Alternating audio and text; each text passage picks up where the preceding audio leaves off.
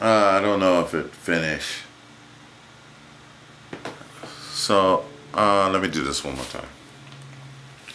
So really quickly, I got an Airbook type of MacBook Airbook kind of casing.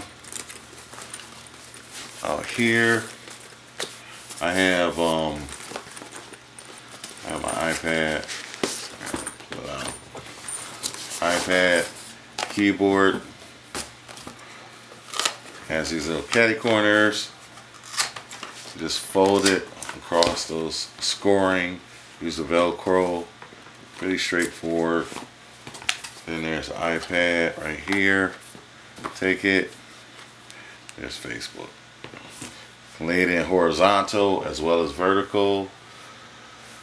Select my printer.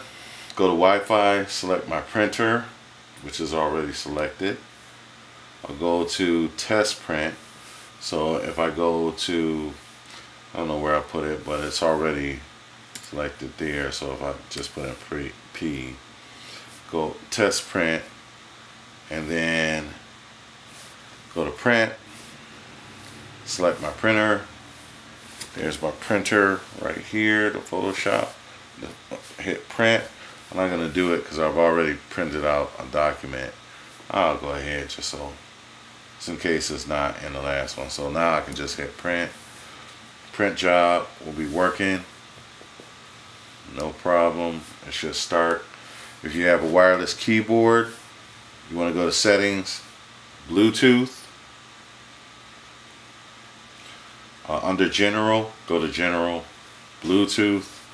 Make sure that any devices, any iMacs are off. That's the printer. You want to make sure that. Click on it, then it'll give you a number. You pair it. Make sure that this is on. You got to have any other devices that might interfere with that. You have to be aware of it. Turn it off. Your print, it's fine.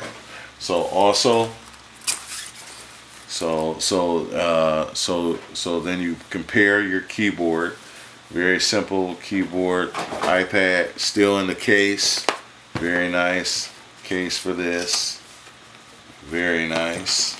And then also have a little device that I can connect my camera, Bluetooth or ScanDisk. They give you one of each. Connect it here. And then you can connect your camera directly into this, and you got it.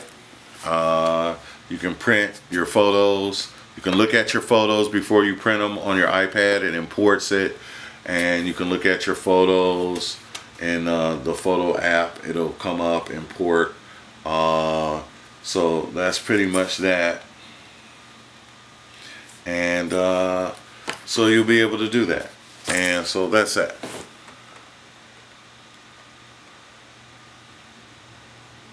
God bless you all.